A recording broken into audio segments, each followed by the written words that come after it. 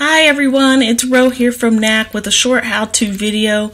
Knack is a great fit for tracking activity on a single record. So today we're going to show you how to add commenting or note tracking workflow to your app. So what does note tracking workflow mean?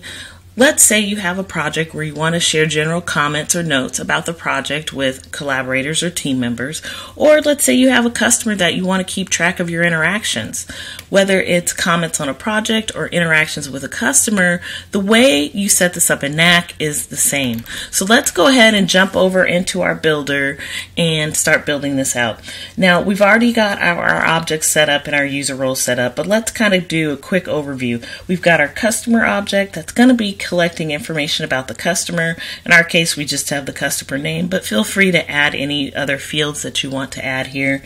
We also have our notes object that is collecting information about the note or the comment that's being made based on that interaction. So we've got a date field and we have the note and comment field. We also have our user roles enabled, and we have our team members object set up or user role set up so that we can add users to the system so that they can log in and view these comments and add notes. So I'm going to jump back into our notes object because we're missing a couple things. In order to relate this note back to our customer, we need to add our connection field. So in Knack, if we've got a parent object, which is our customers, and we have the notes object, which is going to be our child object, how do we relate those two? We use a connection field. So I'm going to go ahead and add this new connection by clicking the green plus button over here. We're already set on customers, so I'm going to click next. 90% of the time you need one-to-many. Each note connects to one customer. Each customer connects to many notes. So we're going to add that connection. I'm going to add one more connection as part of this workflow, and that's the connection to my user role, my team members, because we want to know who had the interaction with the customer in this use case.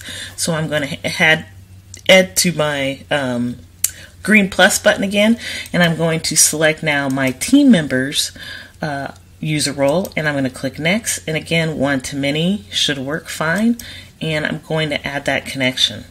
So now when a note gets added, it will get connected to a customer, and it'll also get connected to a team member so we can know who made the comment. So once that's done, once that's in place, we're going to head over to our Pages tab and actually start building out this workflow. So one of the things I mentioned right at the top is being able to put this behind a login so our team members can log in and add comments and notes to the customer records or customer profiles. So we're going to limit this to our team member roles. We're going to add that new page and limit to the team members.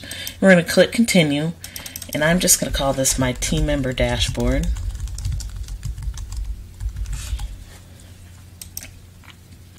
And the first thing we want our team members to see when they log into the page is a table of all the customers in the system. So I'm going to choose my table view. I'm going to choose my customers, and we can add an edit link if we want. We can add a details page if we want. This can also be added at another step, but for right now I'm just going to show a link to view more details about the customer, and it's going to be on this view details page where all the magic will happen, where we're adding the comments and the notes to the customer's profile. So I'm going to leave everything here as is and add my table. And that's it. I'm automatically taken to the settings for my table, so if I want to make any changes to the source or settings or add columns, I can do that here. Everything looks good here, so I want to get to this view details page and start adding some things. So I can click here, or I can head back and I will see this new page created in my left hand here on the left hand side panel. So now I'm going to click on my customer details page, and you'll see on the customer details page I just have the customer name and nothing else. So how can we add these other views to the page? Again, we'll see our add view option here, and because we have the connections in place, we're able to add a table to show our notes, and Knack will say, hey, let's add those notes that are connected to this particular customer record. So it does that for you automatically. We'll click continue, and again you have those options to add those links there. We're good, so I'm going to click continue, and we're going to go ahead and add that table. Again, I'm in the settings here. If I want to make any changes, which I do, I want to head to my source, and I want to make sure the sort order is in date order from newest to oldest note. So I'm going to select my date field and make sure my sort order is going to show these in the order that I want them to. And that's it. I'm going to save the changes, and now we've got our page that's starting to shape here. We've got our details and our notes. The one last step that we'd want to do here is add the commenting workflow. We want to be able to make a comment or add a note. So we'll go again, head to our add view option, and we can select our form option here. You'll see the notes pop up because we've got a connection set up with the notes, and this is going to allow us to add a new note record that is connected to the page's customer. So again, Knack is setting you up to successfully connect this record, the newly added note record, to the customer. So we're going to go ahead and click continue.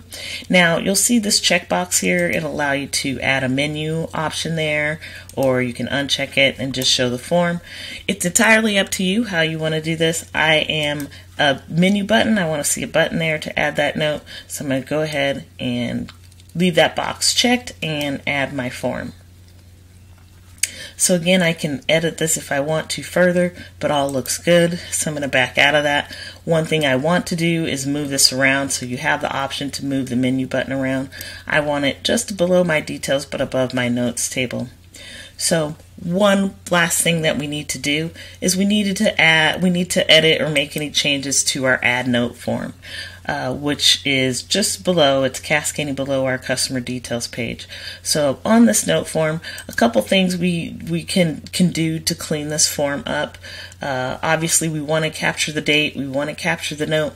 We don't need the customer field because, again, this form is inserting a new note record connected to this page's customer. So I'm going to go ahead and remove that. And then we have our team member. We don't want to have to choose from a drop-down menu to then be able to add, choose the member. So there's a way you can set this up behind the scenes so it automatically drops in the logged in team member, and that is with a record rule. And you'll find those by backing out of the settings here, and you'll see a rules option here that's going to allow you to do some specific workflows that automatically trigger actions in the background based on whatever you set here as your criteria. But we're going to head to our record rules tab, and again, we're going to add a rule that is going to set that team member to our logged in team member. Again, we have that connection in place, so it allows us to do some things like that automatically without touching the record at all or having to go through a drop down and find the name to assign that note to. We can just set it up in the background. So again, we're just updating this record. Whenever it submits, we're going to assign that value to the logged in team member. And one more rule that I like to set before I save my changes is I like to redirect back to the parent page. So I like to set a submit rule, which gets triggered when you submit the form. You can reload the page, but you can also redirect back to the parent page. So head back to your customer details page and see all the notes in one place. You can redirect to an existing page or URL or back to a child page. I'm going to redirect back to my parent page and save my changes. And that's it. And we've got our team dashboard now where they can log in. They can see their customers in the system. They can then click on customer details and see details about that customer and any notes being added there, and they can even add a note if they want. We've got this one page here. I'm going to go ahead and remove it. We don't need it to clean up our app a little bit. So let's test this out in the live app. We're going to head to our team member dashboard, and I am going to log in with the test details that I set up. And I now see my 2 customers in the system, and I can click on a customer and add a note.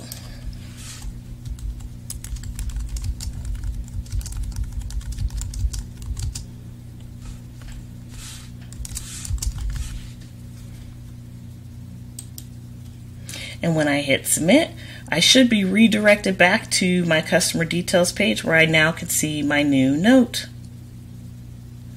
And again, we can head back and do the same thing with our other customer.